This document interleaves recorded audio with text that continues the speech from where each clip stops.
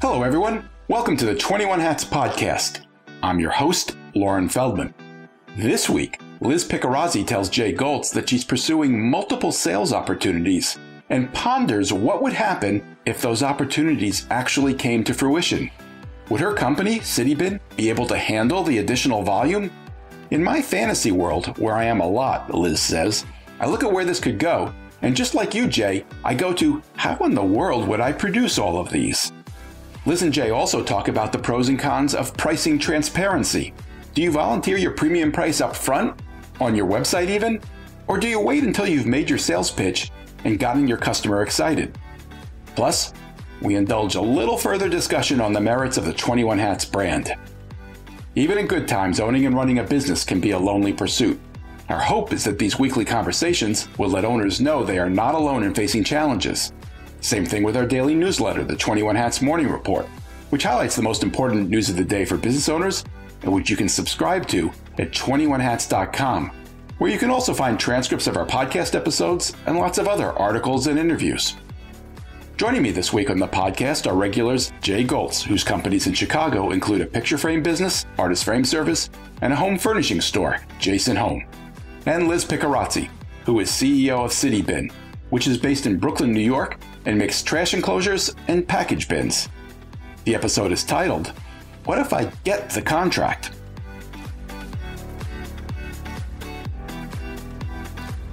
Welcome, Jay and Liz. Thanks for joining me today. There's a lot I want to talk to you guys about. Let's start. What's going on with you, Liz? So I've got a couple of really exciting things going on. I'll just mention two. So the first one is that New York City Department of Sanitation has an initiative to keep trash off of the sidewalk. And it has Citybin's name all over it. So the RFP, we got it. We replied or submitted a proposal to the RFP. And we should be finding out in the next couple of weeks. So it's really exciting. We've been actually watching this program for a couple of years. It was kind of temporarily shut down during the pandemic, and now it's being resuscitated. What are they looking for somebody to do? What are they asking for? So they're looking to containerize trash. That's it. Nice.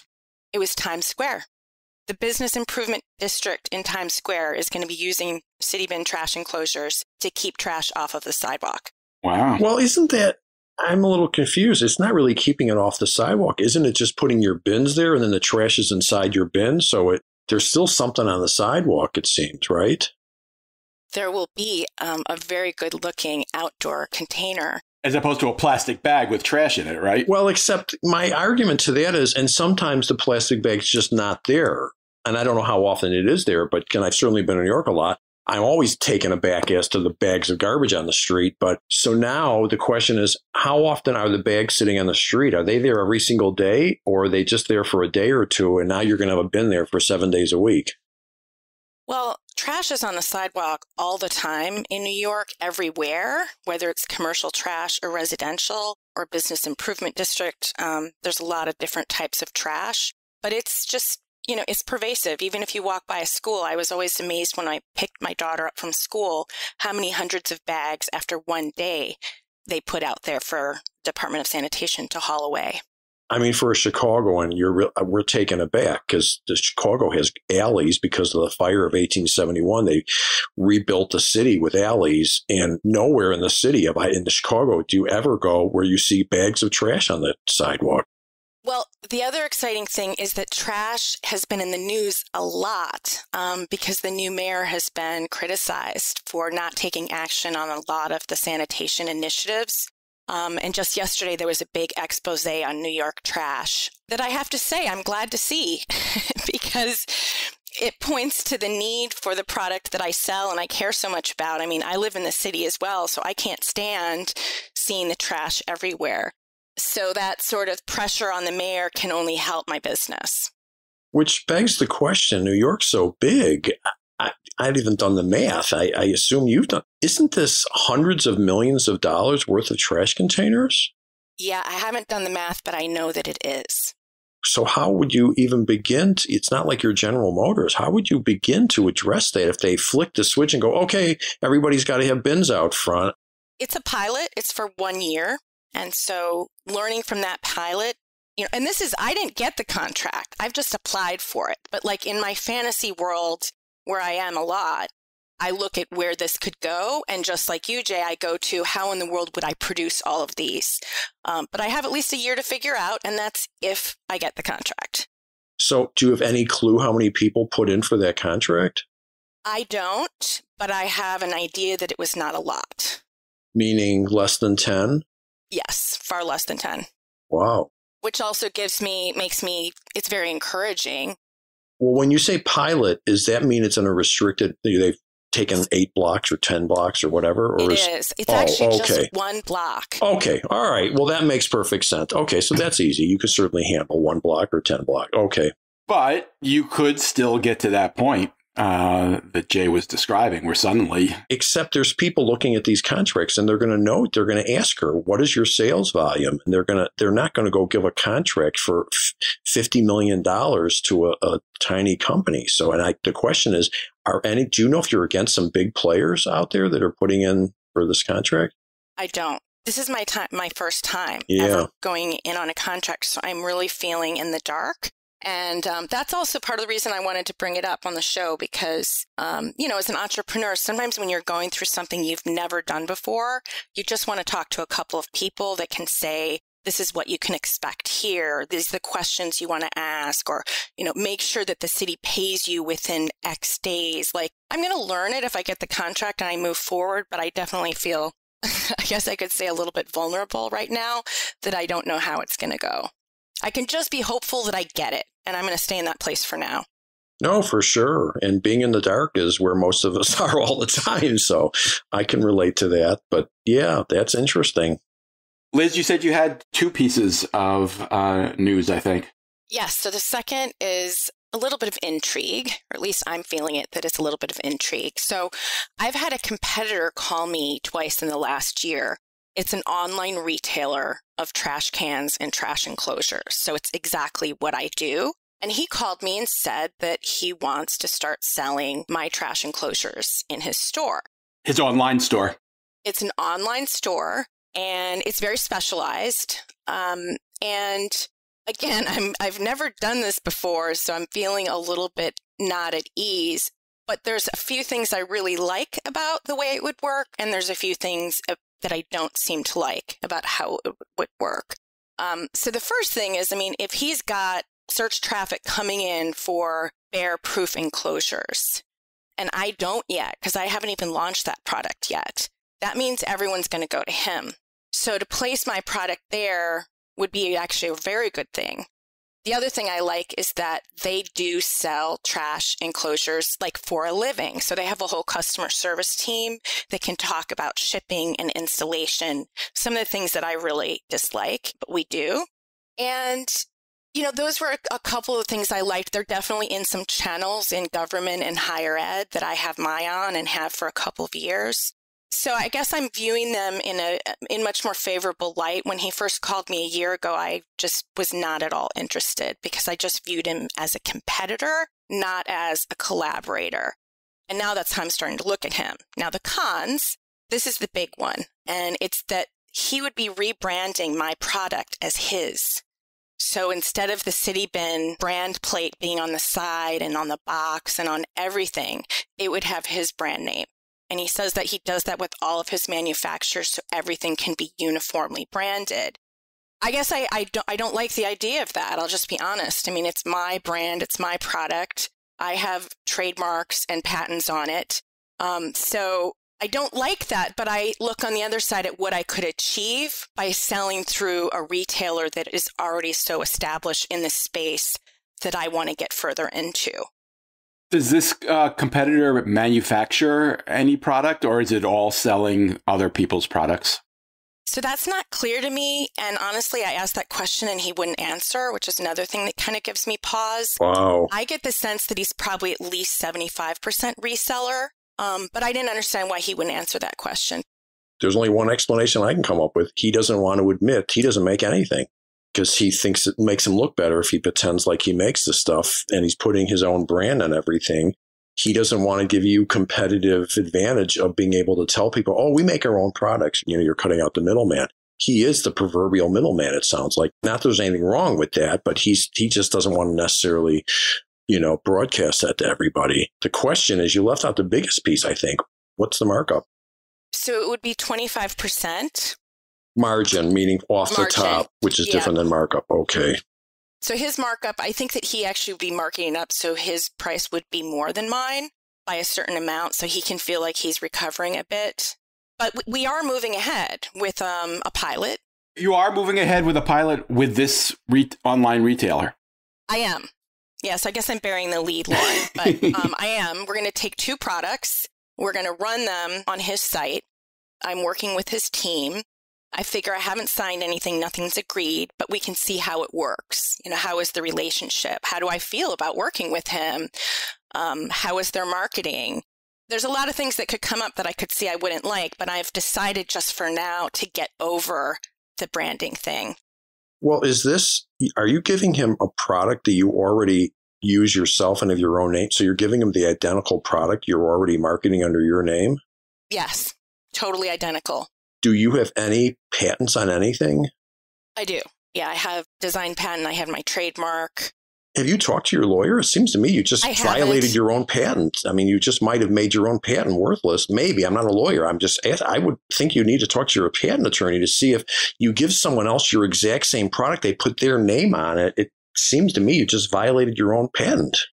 That's the way I feel about it as well. That's where I'm really taking pause and trying to look at the pros that I really like around selling, servicing, shipping. Those are big, valuable things in my mind. Is that valuable enough to give up my brand plate? Well, those are two completely I just want to clarify. Those are two completely separate things. That's certainly something you need to think about. But I'm talking about just on a legal thing of protecting your patent. Are you destroying your own patent or violating or whatever the word is by giving it to him? So now all of a sudden, for whatever reason you had the patent, you no longer can enforce your patent because you just gave the design to somebody else to put his own name on it. But I'm not a lawyer. I don't know. Maybe there's a way to do that. I think there probably is a way to do it if the product is different in some way. And that might be what I need to do, is create a separate, almost like a private label with let's say the siding color is different. There's some sort of difference in it. So that's the legal question. The practical question also is, do you just lose your entire thing of, look, we make our own stuff, it's all patented, and now they find, they can get the exact same thing in a different color from this guy? Yeah, I think it would be confusing to the consumer also. How big an operation is this? Are you tempted to do this because you think you're going to sell a whole lot of enclosures through it? Yeah, I think that there's potential really high volume, and I do need to kind of find out from him, maybe not his level of sales, but at least traffic to his site. But the other thing that's really attractive to me is that they have a lot of government contracts. So like GSA, where they're specified within like the government purchasing portal. And I'm not in those channels yet. And I've really wanted to get in those channels. Same thing with higher ed. So if it could give me access to that, that also would be quite valuable. Have you looked into GSA? Because I happen to have some experience with that because we're doing it. There's companies you hire and they get you in. They get you into the GSA contract. It's not that hard. Yeah, I had a company actually that I worked with for 3 months that was not. It was not worth it at all. What do you mean it wasn't worth it? They charged too much for what they delivered. I had certain search terms such as trash enclosure, which is the most obvious one for what I produce. And we were not getting returns on actual government contracts that were procuring those. But you did, in fact, get into their system? Yes. Did you get authorized, whatever it's called, to get? Yeah. So you did, in fact, get into the GSA contract world, but then it just didn't drive you any business. I would say I just didn't actively pursue it because I had a lot of other local government things come up that I knew I would be better at tackling. I kind of dipped my toe in, but I also am one, I don't like bureaucracy. Are you sure this is the path to those contracts? Because GSA or whatever government entity you're talking about is going to be dealing with your competitor and not directly with you. Yeah, I have thought about that, Lauren. That's another reason. So if they say to me, we have access to all these customers that you want, and those are customers that I've never tried to get, why wouldn't I go try to get them before I go through them? The other thing that occurs to me is you've talked a lot about, with all the supply chain chaos, having enough supply of your product. Do you need this outlet when you're, I assume, already still fighting to have enough product available in your existing channels? Lauren, you know where to poke those holes. Yeah, no, it's a really good thought, because at this point when things are really tight, it's almost like there's a bit of rationing that needs to happen. Not so overt, but if one customer can get it, that means another customer can't. And would I rather sell to the federal government or the city of New York? I would actually rather sell to the city of New York if I had to choose. I assume you'd be relying on the service provided by this company. Do you know that they do as good a job of dealing with customers and setting up the product and making sure that everything works the way it's supposed to? So they do have a very helpful website with a lot of FAQs, a lot of videos and assembly manuals. I should probably test drive. I guess when I was American Express, we used to call that mystery shopping, where you would shop at a competitor and take note of every little thing that happened. I should probably mystery shop them or have someone else do it to see how that process goes. Well, I assume there's some online ratings for them, like there is for everything, to just see what Google says. Or they're really highly rated. They have very high ratings. Oh, all right. So that's probably accurate, I would think. Do they sell everywhere? They do. I'm sure that's attractive. Yeah. Well, it's also attractive because this recent trek out to Aspen, as fun as it was and how interesting it was really a schlep. And, everything dealing with installation that's not in New York City, we can do, but it is a lot of effort. So if this company is able to walk people more through the assembly, especially as we expand nationwide, anytime there's a sale outside of the tri-state area, there's an extra level of support that we need to provide to make sure that the assembly goes well on the other side. Do you have any idea how big this company is? I don't. But I'm a little bit concerned, Jay, that because he wouldn't answer my question about how much he manufactures, that he might not also want to provide his revenue. Well, he might not want to, I agree, but I'd be interested if he wouldn't. And one way around that is simply say, oh, how many employees do you have? Because I found that people will give that up pretty easily. You could guess fairly close. I just think that would be kind of interesting to know what his resources are. Yeah, for sure. Definitely, I've got a lot of research to do. You're right there in New York. That's your main geographic target market. Have you ever thought about opening a pop-up store where people could just walk in and see your product and touch it? I know people can walk around the city and they see them, but having a place where someone could ask questions and find out what's involved with setup and all that, is that something that you would try? We haven't. Some of that stuff is really expensive. One idea that I've explored, but we haven't done, is to actually do kind of like info sessions on the day of installation with a client, provided they actually agreed to it, where they could invite their neighbors over to see like the end of the trash enclosure installation, and then actually on the spot, especially if they're a neighbor, get an instant estimate visit at their house to see what sort of model would work best for them. That's just a little fantasy I have. It hasn't happened yet. But I think that could be a good idea to get the word out with the public, because you've got the trust of your neighbor or let's say your block association, some sort of an event where someone on the block invites everybody to swing by. Sort of like a Tupperware party, Yes. a city bin party. It's bring your garbage by and we'll see how it fits. So, the rent thing, first of all, I did have a pop-up in New York, and thank God I only did it for 9 months because I was paying a ton of money in rent, but I needed to try it out because my adjacent home, we sell nationally and we have a lot of customers in New York. And it was, I learned a lot of things from it. In this particular case, I don't even know if you need a pop-up as much as find a landlord that's willing to do a month-to-month rent, which I got to think there's plenty of empty space in New York at the moment, and see whether the expense of the rent is efficient. It might be a cheap form of advertising, though. You do have to put a human being in there to stand there, which is where it gets more expensive. I would certainly leave that as a potential, though.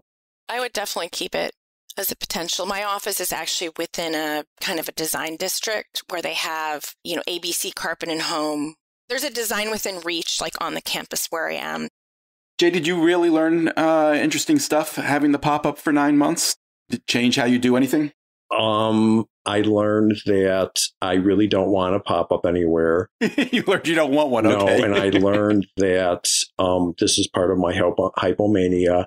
That, yeah, I did that, got it out of my system, and I really don't need to be sending people in trucks around the country and working that hard. I just don't. So the sales were not, they were okay. I mean, we did okay there. This is how I've always had to learn by, I only learned by putting my hand on the hot stove. I needed to find out that, yeah, I really don't need stores around the country. So that's what I learned. Was it worth the significant amount of money I lost? Maybe, because I always say, and I'm not going to be that guy on his deathbed going, I wish I could have, should have. I tried everything. I tried it, and I learned my thing from it, and I moved on. So, yeah, I would have always maybe wondered, I wonder if what would happen if we opened a store in New York? And now I know. It would be a lot cheaper today, I think. Well, and I wasn't stupid enough. I've got my hypomania under control. I didn't sign a lease for 10 years. I think it was 6 or 9 months. I did it for long enough to get a feel for things. So it was control. I don't bet the ranch. That's kind of the point. And there are people that do. And I've gotten smarter than that, or more controlled, or less delusional, or whatever you want to call it. All right. I want to talk about pricing, specifically how quick you are to reveal your prices to your customers. Let's take a quick break to hear from our sponsor. I'm here with Rob Levin, co-founder of Work Better Now, which provides businesses with highly talented virtual assistants. Rob, I've noticed that owners tend to have certain questions about virtual assistants. For example, what exactly can they do? Yeah, Lauren, we get this question all the time because people really know deep down that they need an assistant, but they're not exactly sure how it works and what they can do for them. I would say that our clients use our assistants in one of two ways. They will either use them much like I've been using my assistant for the past 8 years as an executive assistant, handling my calendar, which takes up so much time, email management, database, file management, personal tasks, creating documents for me. And then a lot of our clients basically operationalize our assistants. So we have assistants with titles like project manager, marketing associate, operations manager, and customer service representative. I think some owners worry they'll spend more time managing their assistant than it would have taken them just to do the tasks themselves. How do you respond to that? Right. This is a deadly trap, not only with assistants, but really with any employees, which is, I can do it faster myself. And the reality is you might be able to do it faster yourself. Of course, it's impossible to grow your business if you're doing everything yourself. I was very much of a similar mindset. And what I did with my assistant is I basically told him what needs to be done and had them document it. I hate documenting tasks, but I know the processes are so important. Now we have a manual full of my tasks. I only had to tell him once that he can follow time and time again. And if he's out, somebody else can follow. And also think about it this way. If you're a business owner making something like, let's say, $200,000 a year, which is about $100 an hour, you're basically paying somebody to do administrative work at $100 an hour if you're doing these tasks yourself. That makes a lot of sense. What does it cost? The cost is $1,900 a month. And as you know, Lauren, we are offering 21 Hats readers and listeners $150 off per month for 3 months just by mentioning the word Lauren. There are no contracts. Also very important for people to know. Can you promise a return on that investment? If you're not getting a return, something's not going right. All of our clients are not only getting a return with the first assistant they've hired, but many of our clients are now on their second, third, and fourth assistant. Where can we learn more? WorkBetterNow.com. And again, when you sign up for a 15-minute consult, just mention the word Lauren and we'll make sure to give that $150 off for each of the first 3 months. Thanks, Rob. And we're back. So I recently had a webinar where I invited Marcus Sheridan, a marketing guru who I first heard about because I attended a conference where he spoke, where he talked about how he saved his pool business by answering questions that his customers always ask, but that he had kind of been taught not to answer. And he claims to have saved his pool business by blogging constantly, just answering the questions that he always got from his customers. He started by talking about the price, even though The sales theory often is you put off that discussion as long as possible, hoping that they'll go for as many bells and whistles as possible. But he started telling people what it would actually cost to get a pool. You guys were both kind enough to show up at the webinar. I'm curious, did that have an impact on you? Any thoughts? Yes, and it actually reminded me that I have his book, and I've picked it up a couple times. I had an employee read it. I think that his advice is really worthwhile on several fronts. With regard to pricing, I don't have it like flash right, like I say on the homepage of my website or on the front of my brochure, but I do make it easy to find. And I make sure that like on my website, on my selling pages, that it's very clear where you can see the differentiation between my product and, let's say, a Rubbermaid shed. So the distinction of premium, which then drives premium price, is visually shown. And then if you put that next to a Rubbermaid trash shed, people instantly understand why there's a big difference. But you're showing on your website that there is a competing product that costs less. I am, yes. Interesting. It's not direct, it's kind of indirect. So we have this PDF that's called What Can Go Wrong with a Trash Enclosure. And we have a picture of a really gross trash enclosure, and then we have arrows pointing to everything that's wrong with it. So rusty screws, broken hydraulic arms, poor craftsmanship, poor materials. Presumably not a city bin trash enclosure, I'm guessing. No, it's like a competitor, but that's attempting to do ours. It's actually a copycat. And we don't get into this person tried to knock us off. But what we say is in the execution of a trash enclosure, there's so many things that could go wrong. We've done all of those over the years. And that's why we've perfected this one. And that's why it costs more. So I don't have any problem talking about my premium value, which is tied to price. I think it would be harder to do if I was less differentiated. Like if, let's say, I just had kind of a mid-priced product to compare it with a Rubbermaid, that might be a lot more difficult. How about you, Jay? You've talked from time to time on this podcast about getting pushback on the price of picture framing. How quick are you to volunteer what it costs? As far as complete pricing transparency, in Jason Home, the prices are right there. So there's really nothing to, prices are there. It is what it is. In custom picture framing, we talk about price, but I can't really get into specifics because literally, if somebody brought a 24 by 36 inch picture in and they wanted it framed, that could cost anywhere from, $140 to $3,000 if they ordered a gold leaf finished corner frame with museum matting, linen.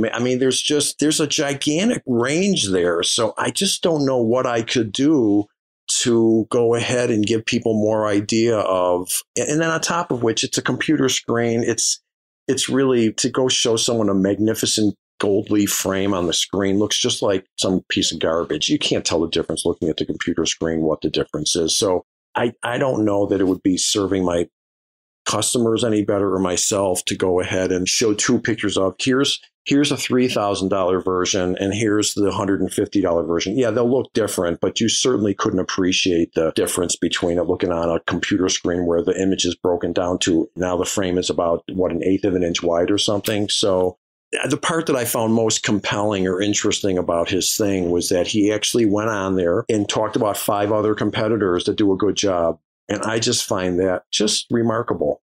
He wrote a blog post in which he said, here are the other pool builders in my area that you should consider. And he listed the other builders that he most frequently loses deals to.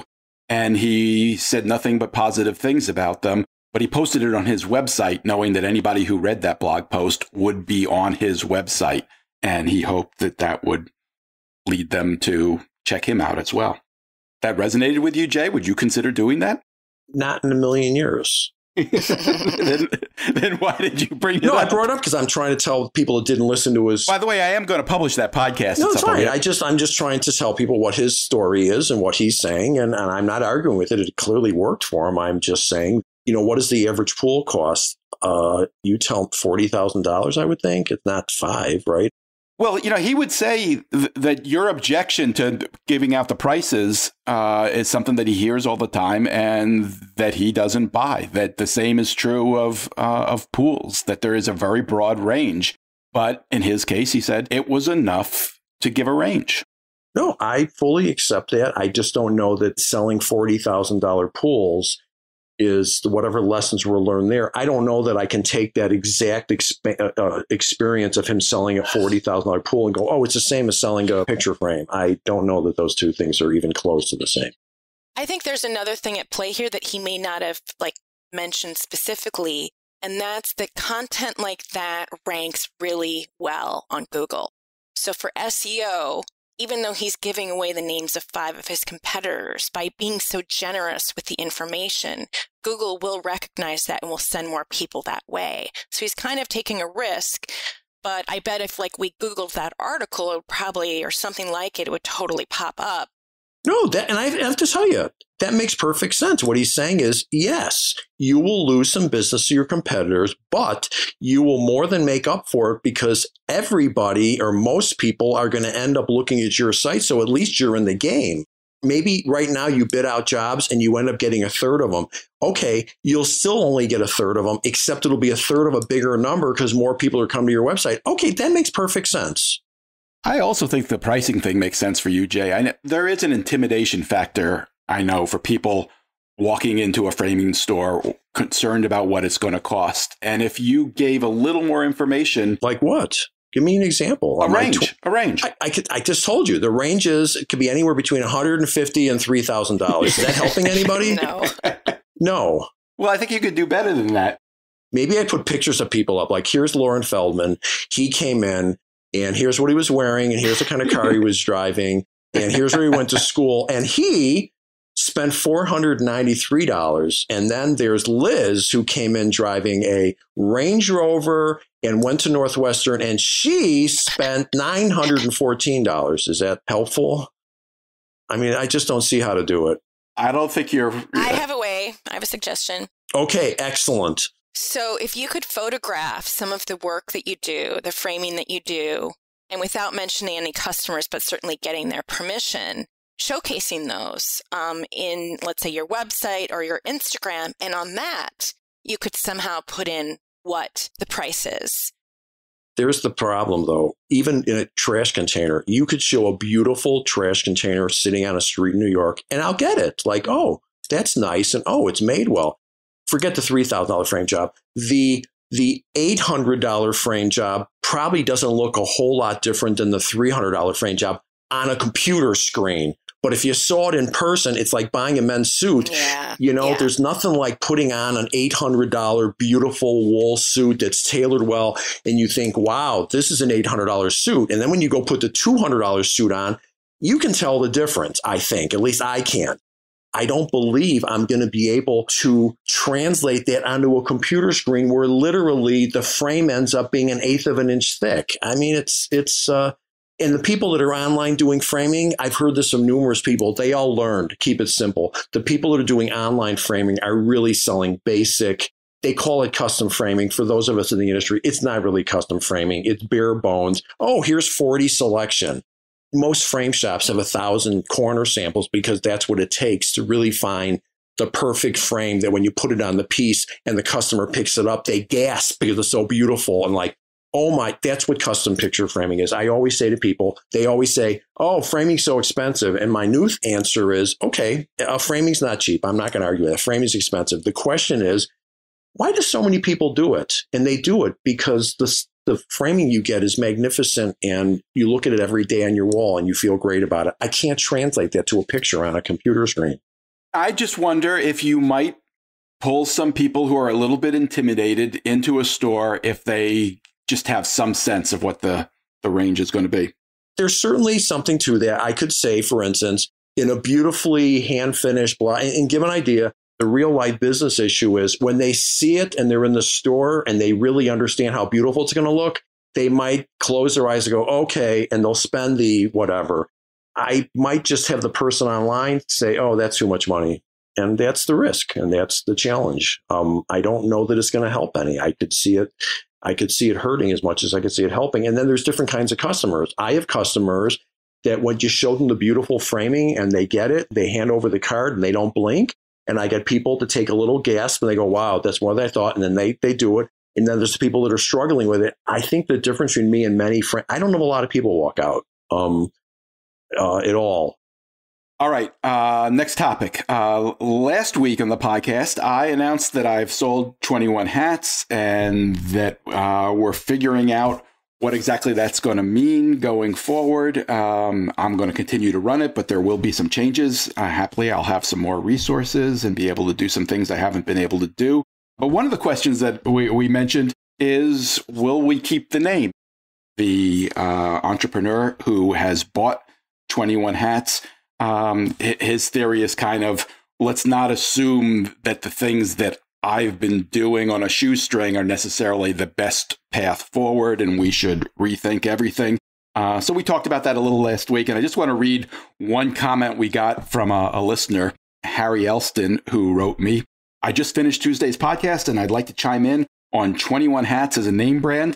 When I came across the podcast in a general search for something businessy to listen to during commutes and dog walks, I came across the name 21 Hats, and I immediately knew that the podcast was designed for small businesses without even looking at the podcast description.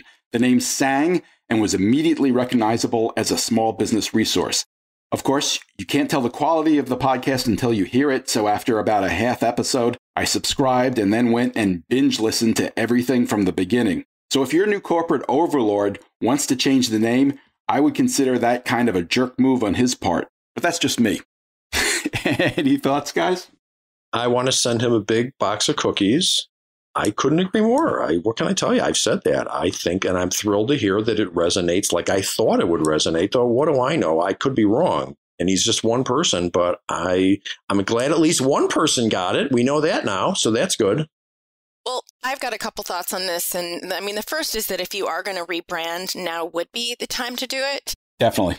And then the second thing is, as much as I do like 21 Hats, and I feel like if in your various platforms, the podcast, the morning report, the site, anything eventually you have, there has to be something that maybe like a tagline or something that explains what it is. Because I know when I refer to people, other entrepreneurs, I guess I don't feel like they grasp onto it in a way that if the podcast name was a little more intuitive.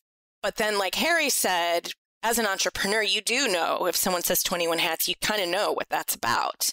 And that's a really unique thing to entrepreneurs. We do have a tagline. I don't think I've done enough to emphasize it. It's 21 Hats, what it takes to run a business. Oh, yeah. Which obviously connects the dots as you're describing. But I haven't made enough out of that, I don't think. If someone can do better, hey, more power to them, all ears. What are you going to call it? I'm kind of like that, too. I would say you should consider it, but see what people put on the table. The arguably better option is a name that refers to the mothership. I have been bought by an entrepreneur who is building his main business is a business that serves other small businesses. And 21 Hats has, no relationship to the name of the rebranded business that they will eventually have. So a new name might reflect that other business. Okay, there's an argument to be made. Be consistent and have it match. Okay, I'd have to see what that name is. But besides which, it's a question of doing some analysis, which I don't know.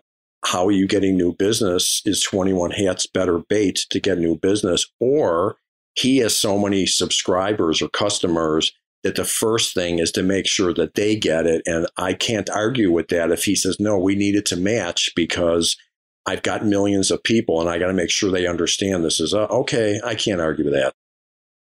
My thanks to Jay Goltz and Liz Piccarazzi. As always, thanks for sharing, guys. Really enjoyed it. Wait, don't leave yet. If you have a question or a comment that you'd like the 21 Hats owners to address, send it to me by replying to your morning report or by email at lauren@21hats.com. That's LOREN@21hats.com.